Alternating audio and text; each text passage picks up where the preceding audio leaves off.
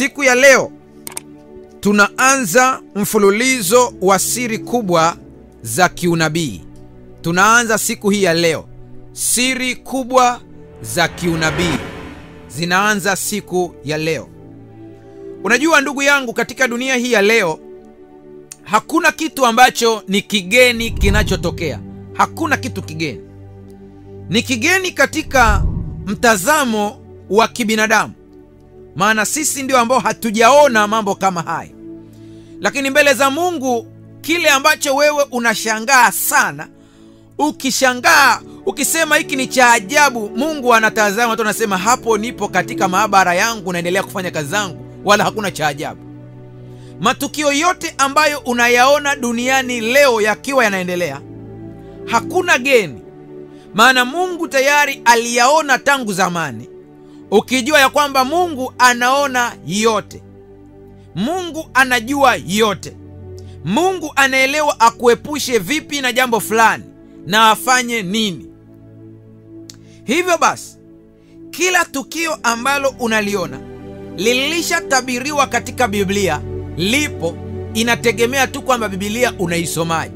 Narudia tena, kila tukio ambalo utaliona katika Biblia, katika dunia samani, tayari limetabiriwa katika Biblia. Kila kitu ni kwa sababu tu tunasoma Biblia kwa mitazamo binafsi. Ndiyo maana wakati mwingine hatuwezi kuona kile ambacho kimetajwa. Siku moja kati nasema sentensi kama hii, mtu mmoja akaniuliza akasema, una maana kwamba Biblia imetaja habari ya mfumo wa kisasa wa mawasiliano wa njia ya satellite? Nikamwambia ndio. Akasema, sasa hapo mchungaji umenidanganya, maana wakati huo hawajui satellite, kwa hiyo jambo hilo halipo. Nikamwambia nikuthibitishie kwenye maandiko? Akasema ndio. Akashangaa, kitabu cha Danieli kinasema wataenda huko na huko, maarifa yataongezeka.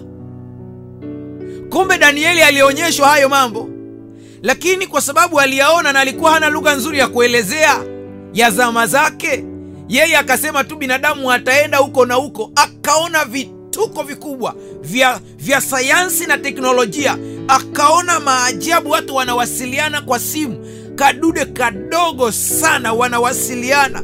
Akaona watu wanatunza kumbukumbu zao kwenye kitu ambacho kinaitwa kompyuta. Akaona kuna kitu kingine kinaitwa memory stick, kidogo kinabeba mafaili mengi sana. Alitazama Danieli, alishindwa kueleza ni vitu gani, akabakia tu wataenda huko na huko na maarifa yataongezeka.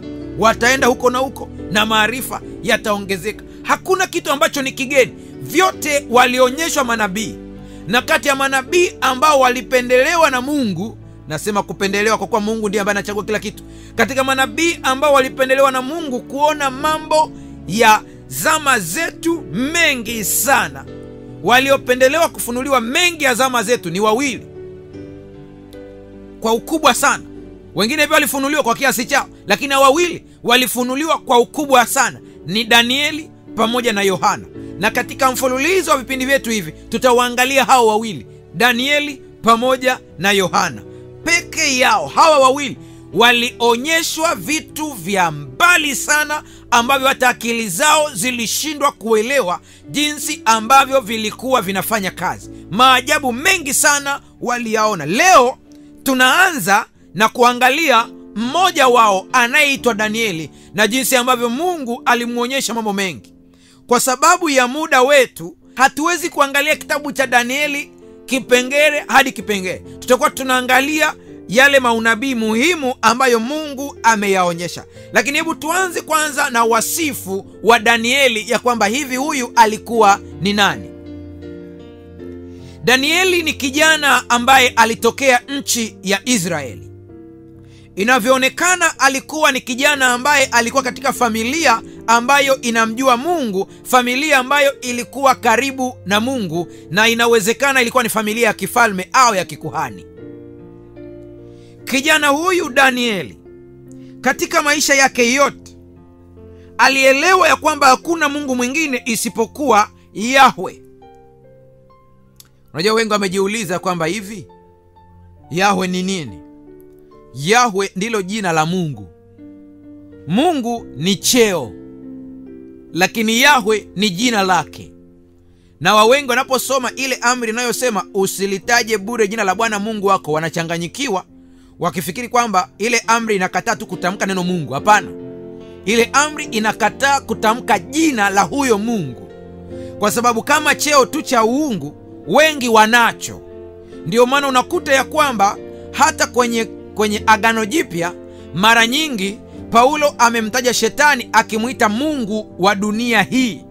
Kwa hiyo kumbe kuna mungu wa dunia hii. Wengine miti wameita mungu, wengine wamechonga sanamu wakaziita mungu, wengine wameona binadamu wa ajabu ajabu wakawaita mungu. Kwa hiyo Mungu ni cheo. Ni sawa na ukisema raisi, ni sawa na ukisema waziri mkuu. Lakini unapofikia stage sasa unataja jina la waziri mkuu wa nchi yako, hilo ndilo jina lake. Na Mungu yeye jina lake anaitwa Yahwe. Unasema mbona tunaona pia pengine anaitwa Yehova?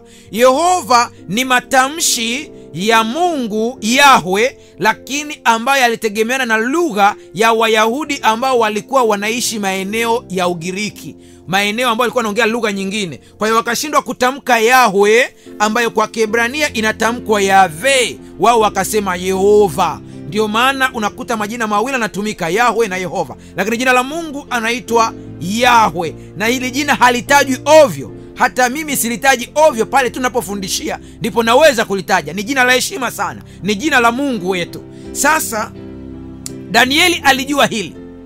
Wakati Babel imevamia Israeli, Babeli ni Iraki ya leo.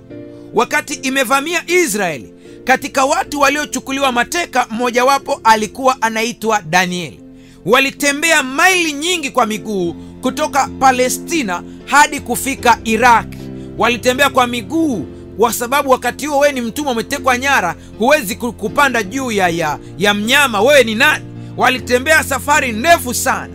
Lakini walipofika pale, vijana hawa pamoja na matatizo, pamoja na kutekwa nyara, pamoja na nchi yao kuvamiwa, pamoja na shida walizoziona, pamoja na kushuhudia baadhi ya raia zao wakianza kuzikwa wakiwa hai, pamoja na kushuhudia baadhi ya ndugu zao wakichinjwa mbele yao, pamoja na kushuhudia baadhi ya mama zao wakikatwa matumbo yao wakiwa ni wajawazito, bado hawakumweka Mungu pembeni. Walikuwa na moyo wakisema, hakuna apasaye kuabudiwa isipokuwa Mungu. Hata kama nione mabaya kiasi gani, lakini Mungu anastahili heshima na utukufu. Walifika Babel, wakaonekana wakiwa na nguvu. Akina Shadraka, Meshaki na Abednego pamoja na Daniel walikuwepo pale Babel wakionyesha uimara. Na hata ilipofikia kiwango cha kujaribiwa katika sura ya kwanza ya kitabu cha Danieli, unaona kwamba walionekana wenye akili sana, waliwekwa pembeni. Mfalme akaamuru wapewe vyakula vya Babeli ili waweze kuwa na nguvu wanaposoma.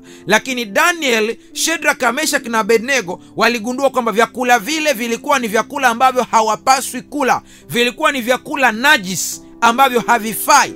Wakaamua tu wao wataishi kwa mtama na maji, kama Biblia ya Kiswahili inavyosema. Wakaamua wanaishi kwa mtama na maji, lakini walionekana kwamba wana akili kuliko wengine, hata wakapewa uongozi.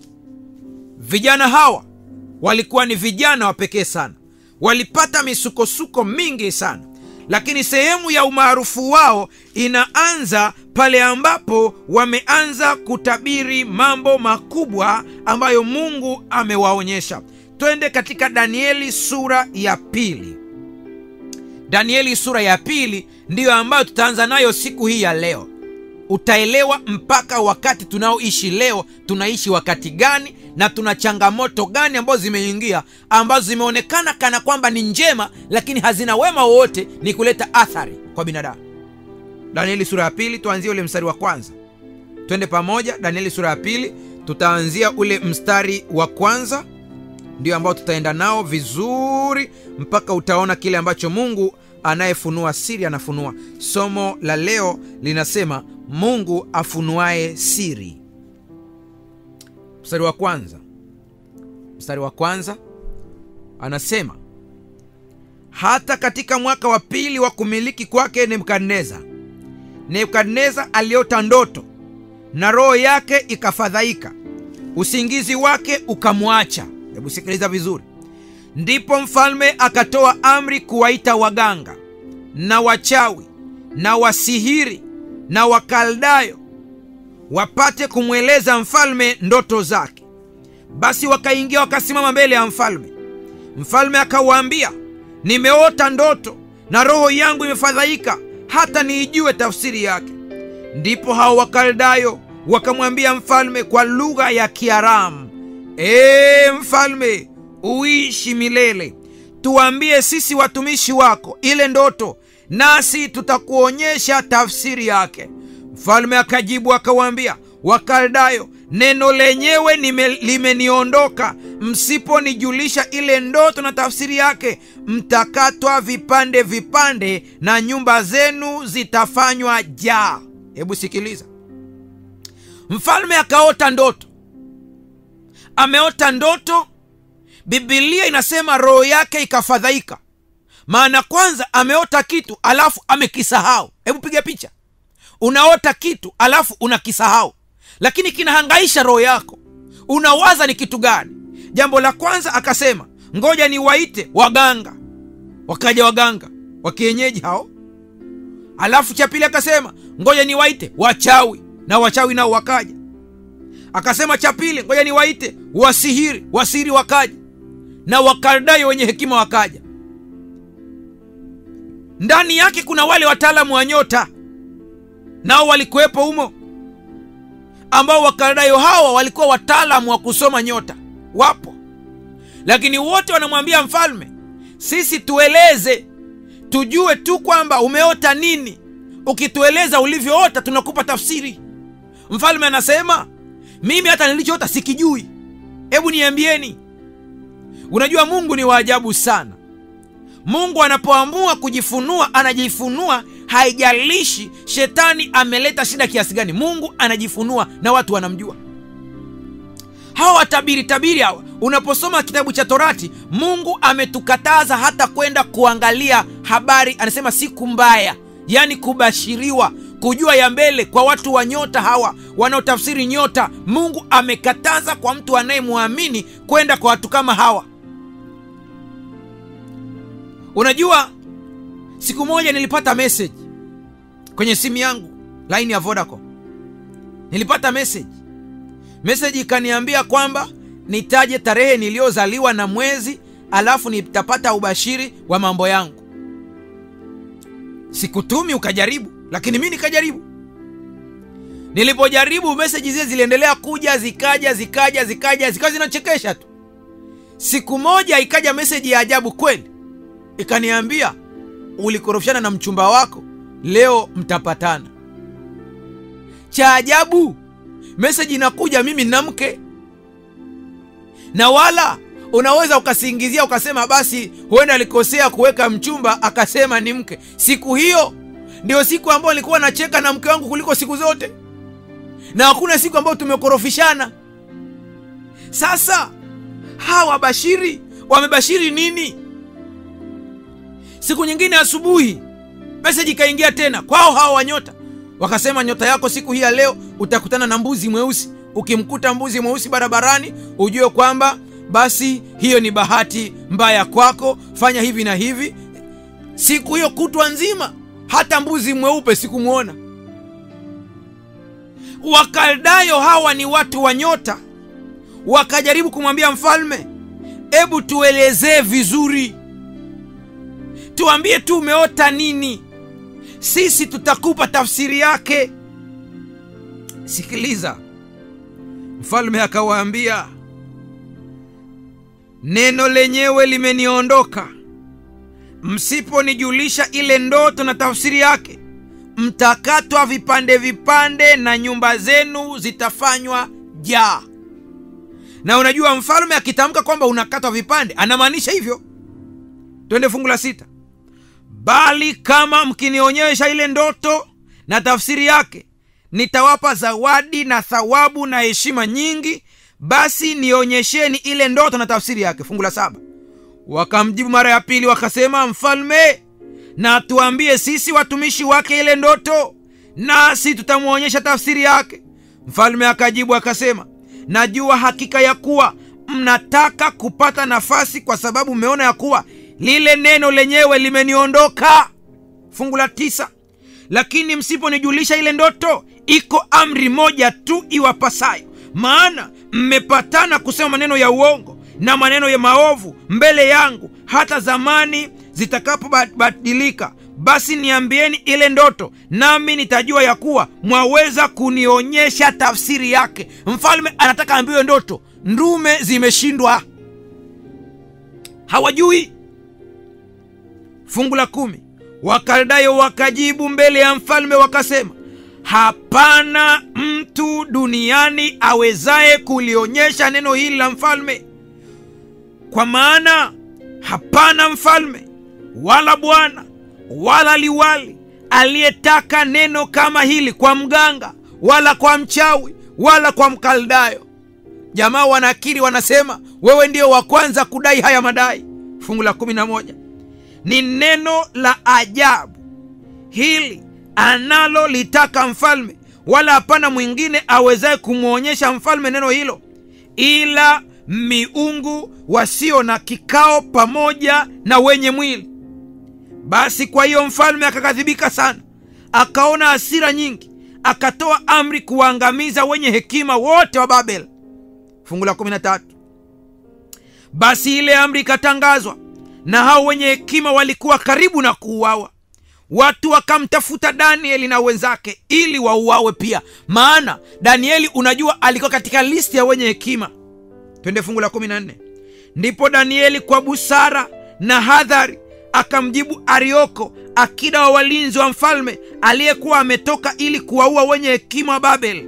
Alijibu akamwambia Arioko, akida wa walinzi wa mfalme, mbona amri hii ya mfalme ina ukali namna hii? Ndipo Arioko akamwarifu Danieli habari ile. Fungu la 16, basi Danieli akaingia akamwomba mfalme ampe muda, kisha yeye atamwonyesha mfalme tafsiri yake. Hebu sikiliza, kitu ambacho kimewashinda waganga, kitu ambacho kimewashinda wasihiri, kitu ambacho kimewashinda wachawi, kitu ambacho kimewashinda Wakaldayo, na wameshindwa, na mfalme ametamka, anasema kwamba sasa watu hawa wauawe. Na si kwamba mfalme anatania, anamaanisha wafe, na wale watu wanachinjwa, na amri imetoka, na mtu wa kuwachinja ametoka tayari ili aende kuwachinja. Danieli naye anatafutwa na wenzake akina Shadraka, Meshaki na Abednego. Anaambiwa, na wewe upo katika listi ya watu ambao watachinjwa. Danieli akasema, mbona neno hili ni gumu? Mfalme, mbona amri yake ni kali kiasi hiki? Hebu nipeleke mbele yake.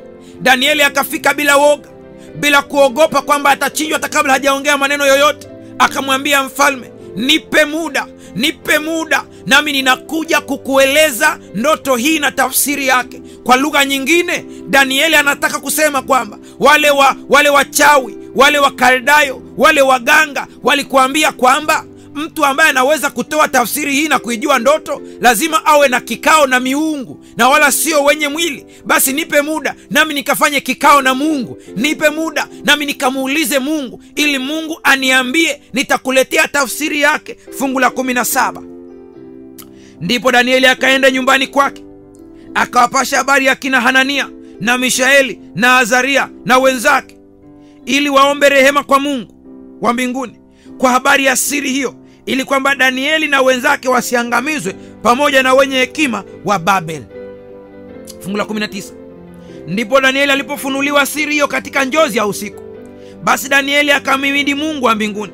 Danieli akajibu akasema, nalihimidiwe jina la Mungu milele na milele, kwa kuwa hekima na uwezo ni wake.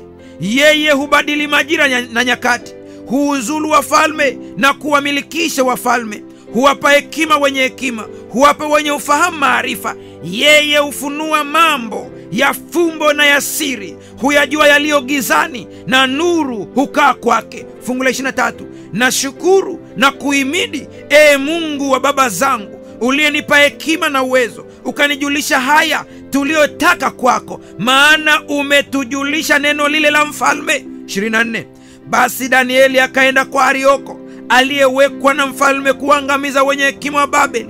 Alikwenda akamwambia hivi, usiwaangamize wenye hekima wa Babeli, niingize mimi mbele ya mfalme, nami nitamwonyesha mfalme ile tafsiri.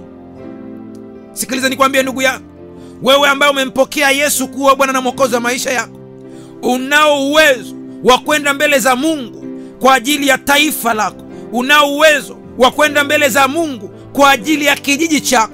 Unao uwezo wa kwenda mbele za Mungu kwa ajili ya mtaa unaoishi ambao unasumbuliwa na wachawi. Unao uwezo wa kuwahamisha pale walipo. Unao uwezo wa kuharibu nguvu zao. Unao uwezo wa kuharibu mipango yao kwa damu ya Yesu Kristo. Danieli akasema, usiwaangamize wenye hekima wa Babeli, usiwaangamize wenye hekima wa Iraq, maana ninakwenda kuleta ile siri, ile ndoto na tafsiri yake Mungu wa mbinguni amefunua.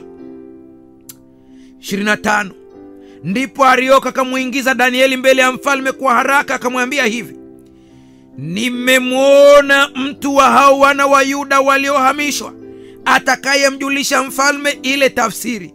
Mfalme akajibu akamwambia Danieli aliyekuwa akiitwa Belteshaza, je, waweza kunijulisha ile ndoto niliyoiona na tafsiri yake? Unajua ndugu yangu, nikwambie kitu. Kama roho yako ni roho ya mashaka, hata Mungu akufunulie jambo utakuwa na mashaka tu. Maana ingekuwa ni wewe ambaye roho ya mashaka, amri imetolewa ya kuua, Mungu ameshakufunulia hili, umepelekwa mbele ya mfalme, najua kwamba ungekuwa pale unatetemeka. Yaani unatamani kwamba jamani, hivi nikisahau tena mfalme si atanichinja. Lakini Danieli alienda kwa ujasiri. Danieli akajibu mbele ya mfalme akasema, ile siri aliyouliza mfalme, wenye hekima hawawezi kumfunulia mfalme. Haleluya!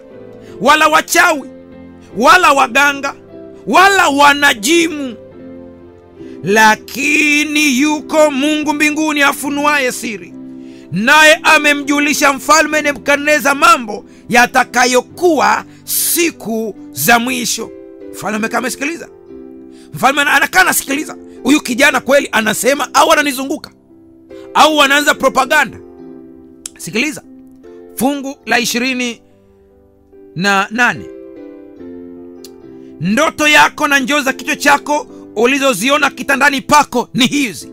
29.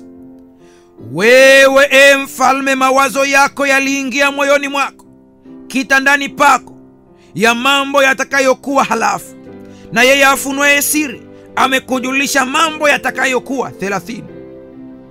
Lakini mimi sikufunuliwa siri hii kwa sababu ya hekima iwayo yote nilionayo zaidi ya watu wengine walio hai, bali kusudi mfalme afunuliwe ile tafsiri, nawe upate kujua mawazo ya moyo wako. Sikiliza kidogo hapo, sikiliza kidogo hapa. Nahitaji kuongea na watumishi wenzangu ambao wanahubiri neno. Nataka niongee na nyie kidogo. Kuna wakati ambapo Mungu anakutumia kufanya maajabu. Kuna wakati ambapo Mungu kwa kupitia mkono wako panafanyika ishara na maajabu. Tafadhali sana, unapoona mambo haya usijiinue wewe. Usijiinue wewe. Muinue yeye ambaye amekupa zile nguvu. Uwe mnyenyekevu kama Danieli. Mungu ataongeza nguvu ya Roho Mtakatifu ndani yako. Lakini ukiwa na roho ya kiburi, roho ya kujiinua, roho ya kuonyesha kwamba wewe unaweza, roho ya kuona kwamba wewe ni mtakatifu kuliko waumini wako unaowaongoza, roho ya kuona kwamba wewe uko juu kuliko wengine, utaanguka anguko baya sana. Nyenyekea na utauona mkono wa Mungu. Danieli alinyenyekea, akasema, mfalme, sikufunuliwa kwa sababu nina hekima sana, sikufunuliwa kwa vile mimi labda ni mtakatifu sana, nimefunuliwa kwa kuwa Mungu anahitaji aweke sawa mambo haya, akufunulie wewe. Sikiliza, katika fungu la 31 anasema, wewe mfalme uliona na tazama sanamu kubwa sana. Sanamu hii iliyokuwa kubwa sana na mwangaza wake mwingi sana ilisimama mbele yako, na umbo lake lilikuwa lenye kutisha. Twende vizuri. Huyu Danieli anamwambia mfalme, wewe uliota ukaona sanamu kubwa, lakini sanamu hii inang'aa mno, lakini ina umbo la kutisha. Utajiuliza kwa nini Mungu atumie mfano huu wa sanamu? Zama zile watu wa Babel, watu wa Iraq walikuwa wanaabudu miungu yao. Mojawapo ya miungu ambayo walikuwa wanaabudu ilikuwa ni miungu ambayo ina umbo la sanamu ya binadamu, nusu binadamu, nusu mnyama. Na sanamu hizi hadi leo zipo, zimechorwa kwenye magari mbalimbali. Unakuta magari mengi sana sanamu zile zimechorwa. Unaweza ukaona kama ni urembo. Sio urembo, ni ibada za miungu ambayo hadi leo inafanyika. Watu wanafanya ibada hizo, wanapata mali. Watu wanafanya ibada hizo, wanatajirishwa. Kwa hiyo wameamua kuziweka maalama kama hayo. Wewe unafikiri ni urembo, lakini una makusudi yao. Mungu alitumia mfano huu ambao mfalme angeelewa kwa urahisi. Sikiliza. Anasema, na sanamu hii kichwa chake kilikuwa ni cha dhahabu safi, kifua chake na mikono yake anasema ni ya fedha, na tumbo lake na viuno vyake ni vya shaba, miguu yake ni ya chuma, na nyayo za miguu yake nusu ya chuma na nusu ya udongo. Nawe ukatazama hata jiwe likachongwa bila kazi ya mikono, nalo jiwe hilo likaipiga sana miguu yake iliyokuwa ya chuma na udongo, likaivunja vipande vipande. Ndipo kile chuma na ule udongo na ile shaba na ile fedha na ile dhahabu vilivunjwa vipande vipande pamoja, vikawa kama makapi ya viwanja vya kupepetea wakati wa hari. Upepo ukavipeperusha hata pasionekane mahali pake, na lile jiwe lililoipiga hiyo sanamu likawa milima mikubwa, likaijaza dunia yote. Mfalme amekaa pale na mshangaa huyu kijana. Yaani mfalme anataka kusema, hivyo ulivyosema nimeota hivyo hivyo. Ni hivyo hivyo kabisa. Hujakosea kijana. Hivyo ulivyoeleza nimeota hivyo hivyo. Lakini ndume ilikuwa imeshasahau.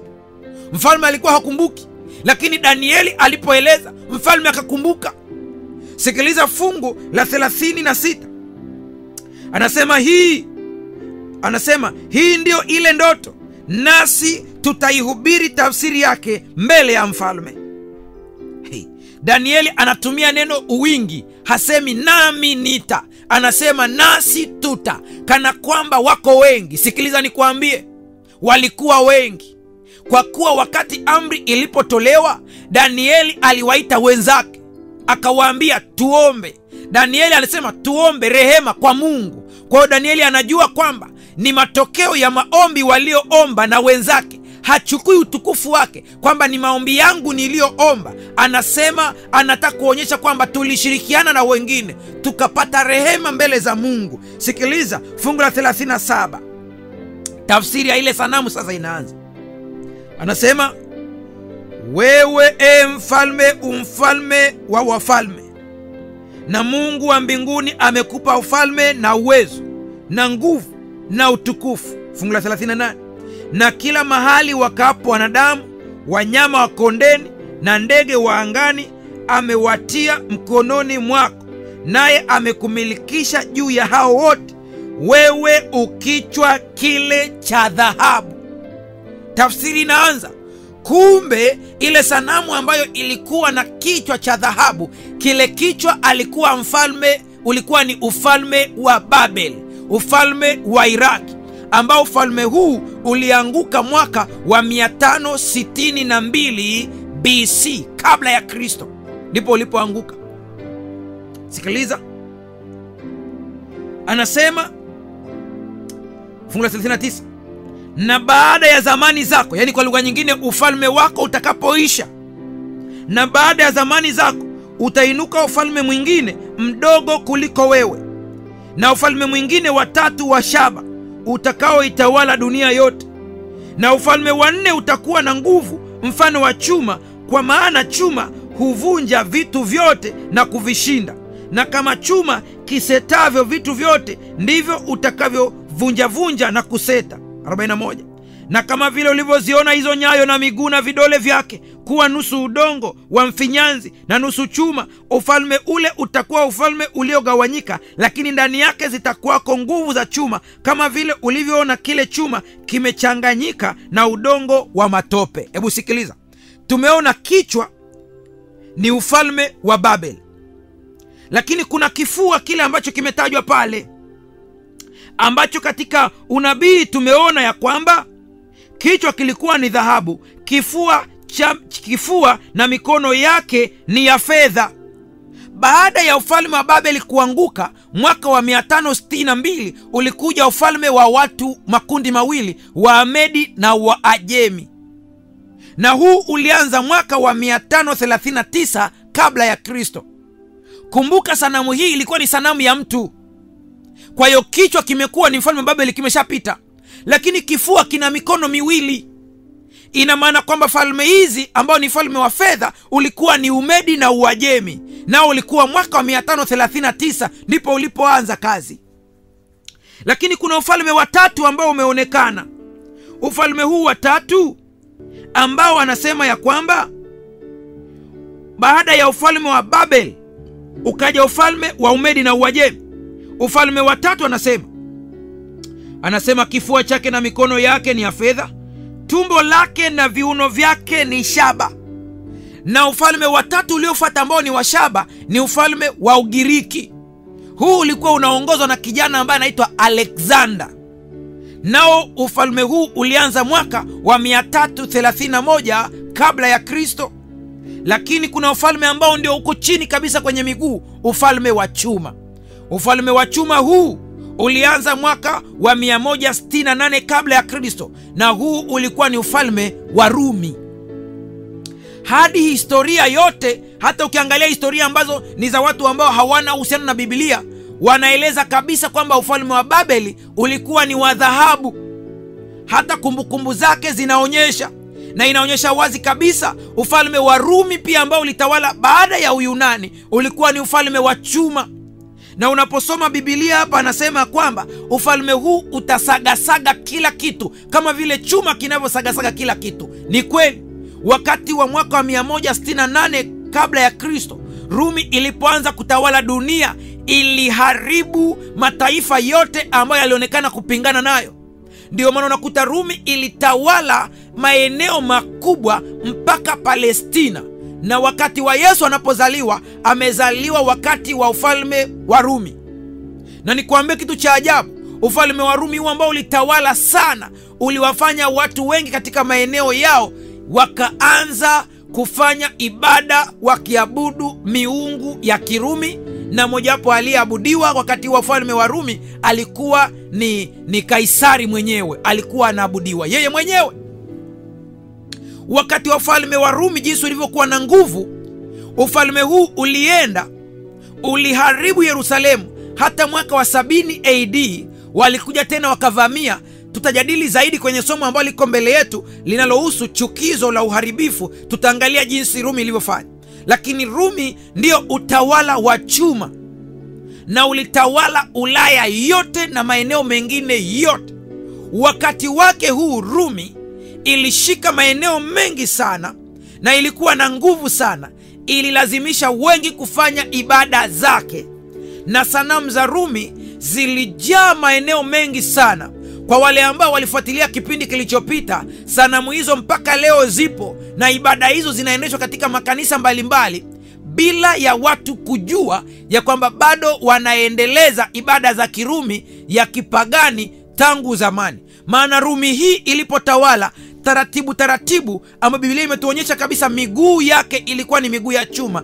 Chini kabisa katika nyayo zake Rumi iligawanyika falme dhaifu na zenye nguvu, ndiyo Ulaya ya leo. Pakatokea huko Ujerumani, pakatokea vitu mbalimbali. Hebu tuende vile katika mstari wa 42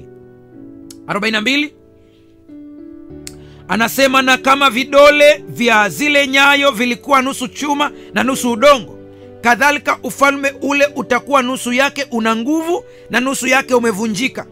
43 na kama vile ulivyokiona kile chuma kimechanganyika na udongo wa matope, watajichanganya nafsi zao kwa mbegu za wanadamu, lakini hawatashikamana kama vile chuma kisivyoshikamana na udongo.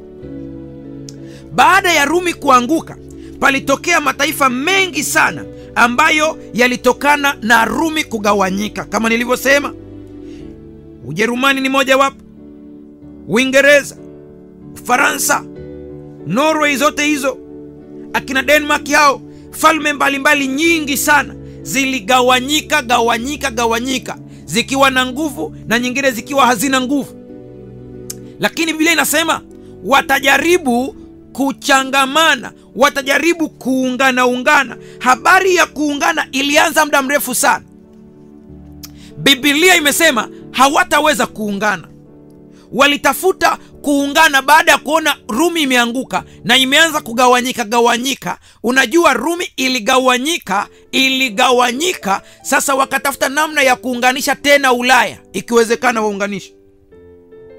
Watu wengi sana walijaribu kuunganisha. Sikiliza, Charles wa tano katika karne ya 16 alijaribu kuunganisha, ikashindikana. Napoleon katika karne ya 19 naye alijaribu kuunganisha tena. Vita vya kwanza vya dunia vilipigwa kwa makusudi.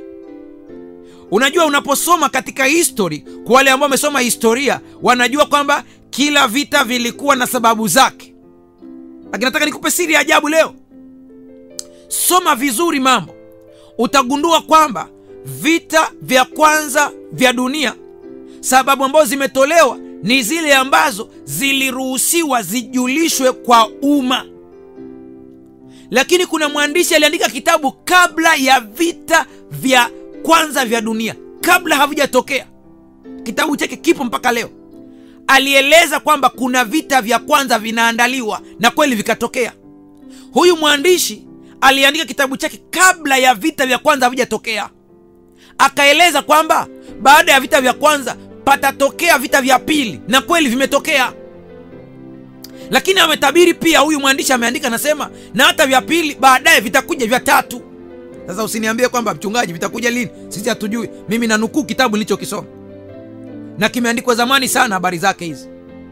Napoleon alijaribu kuunganisha dunia lakini akashindwa. Kaiser Wilhelm naye alijaribu pia, wa pili, akashindwa. Adolf Hitler naye akajaribu kwenye karne 20, akajaribu kuunganisha dunia na Ulaya yote kwa ujumla, lakini ilishindikana. Vita vya pili vya dunia navyo pia vilitengenezwa kwa makusudi kabisa. Soma vitabu na kushauri, soma kitabu ambacho kinaitwa Secret Terrorists, kimeandikwa na mtu anaitwa Bill Hughes. Utakisoma vizuri, utaona mambo haya.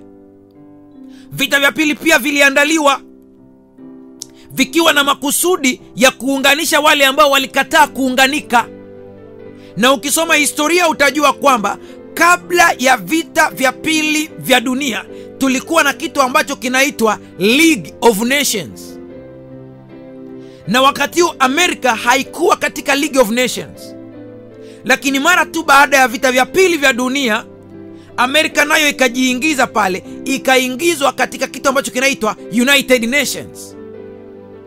Japokuwa wanajaribu namna ya kuunganisha mataifa mbalimbali, Biblia imesema hawataungana.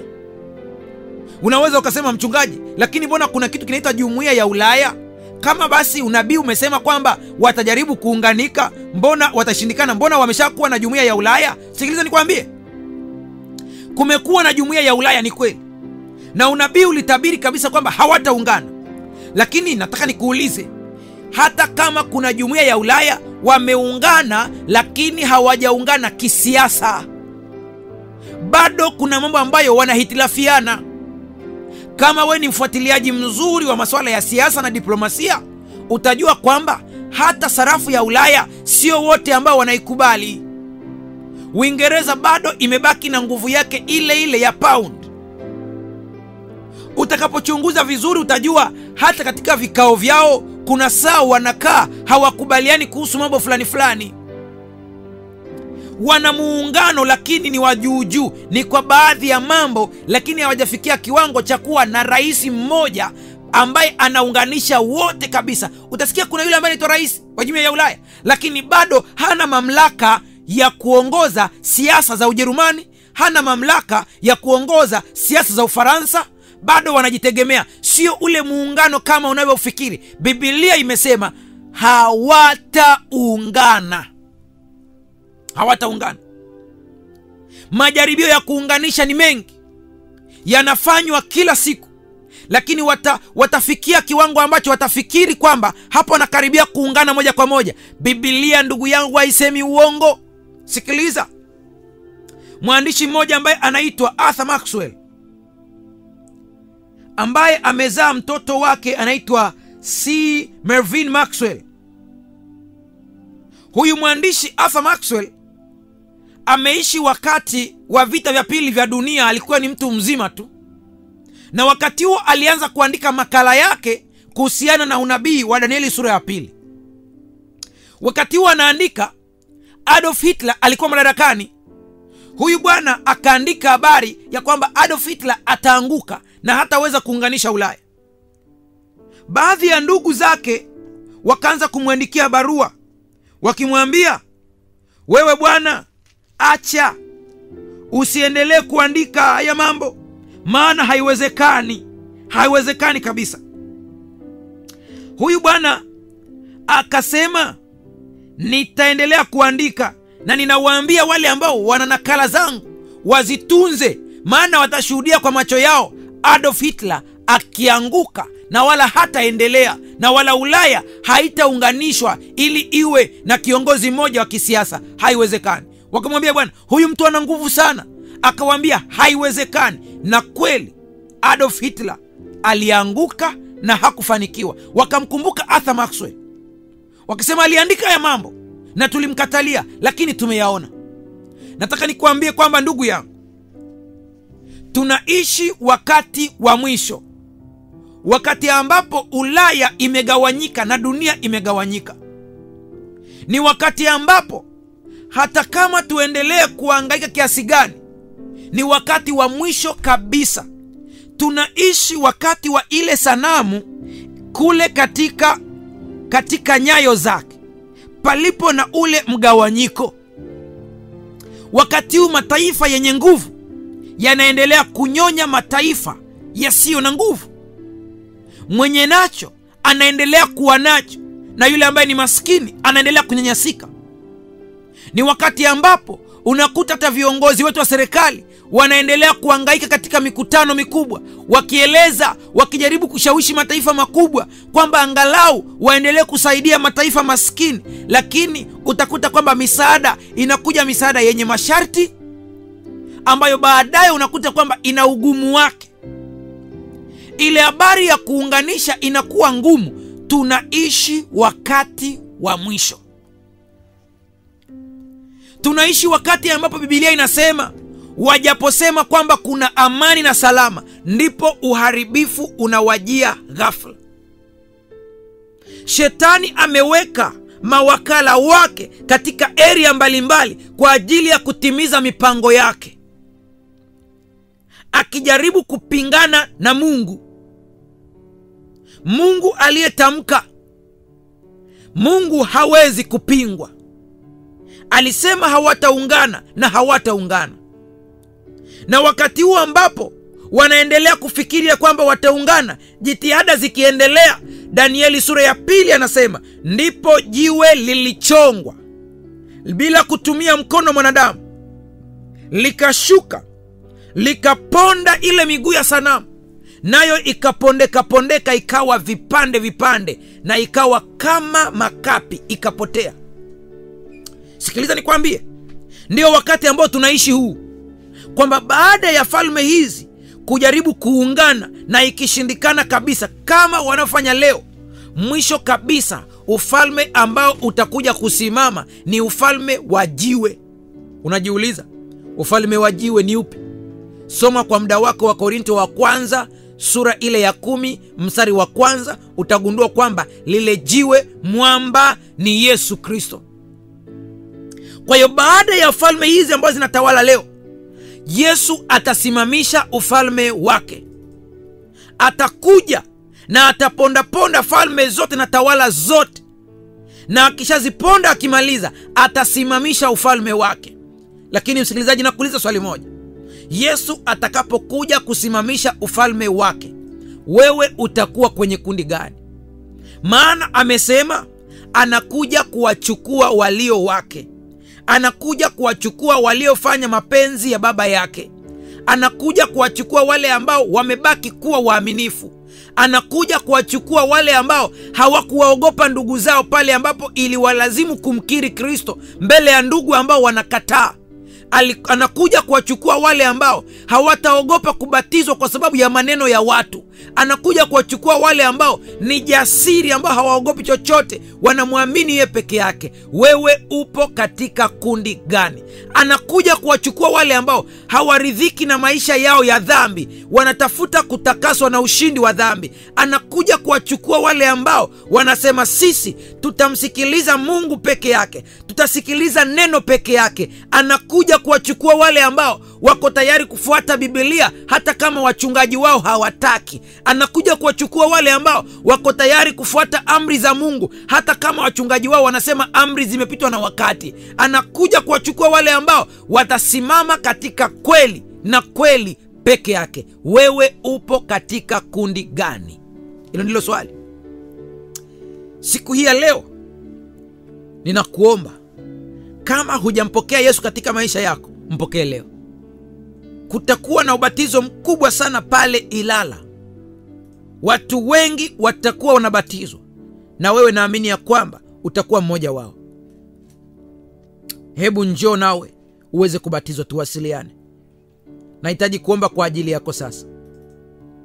Mahali ulipo, nahitaji kuomba kwa ajili yako. Ukijua tunaishi wakati wa mwisho, muda si mrefu lile jiwe ambao ni ufalme wa Mungu, ufalme wa Kristo, unakuja kuponda sasa. Muda si mrefu, muda si mrefu.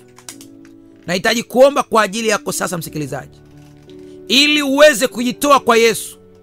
Na baada ya maombi tu nitakutangazia zile namba ili tuweze kuwasiliana. Baba yetu na Mungu wetu, tunakushukuru kwa sababu ya uwezo na nguvu yako. Huyu ambaye leo ameamua siku hii ya leo akufuate wewe, na ameamua kutoa maisha yake kwako, mpe wepesi wa kuelewa ili aelewe na aweze kuwa katika kundi la wale ambao wataingia katika ufalme unaokuja. Mjaze Roho Mtakatifu. Lakini kuna wagonjwa ambao sasa wanasikiliza, naomba uwaguse kwa namna ya pekee sana, ili wawe huru katika magonjwa yao kwa njia yoyote ambayo wewe unaijua. Lakini kuna hawa ambao wameleta meseji nyingi sana wakisema pepo wachafu wanawasumbua mara wanaposikia sauti hii pembezoni mwa redio zao. Ninawaamuru roho wachafu wote wanaoshikilia watu hao kwa mamlaka ya Yesu mara moja wakawaachie, wawe huru na wasirudi tena katika hiyo miili mara moja kwa jina la Yesu Kristo. Ninakushukuru Mungu kwa kuwa tayari umetenda. Mambo yako ni ya ajabu. Pokea sifa na utukufu kwa jina la Yesu tumeomba na kuamini, amen. Ikiwa una ushuhuda wowote, swali au maoni, naomba tuweze kuwasiliana kwa namba hii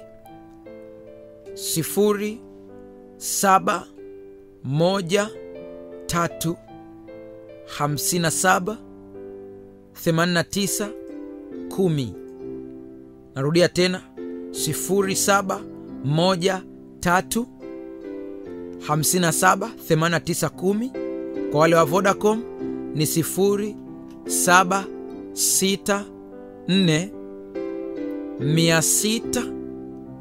0764600129. Siku ya kesho nitatajeni zile namba nyingine za vile vituo vyetu ili tuendelee kuwasiliana na wale ambao wanaendelea na huduma. Mungu awabariki sana.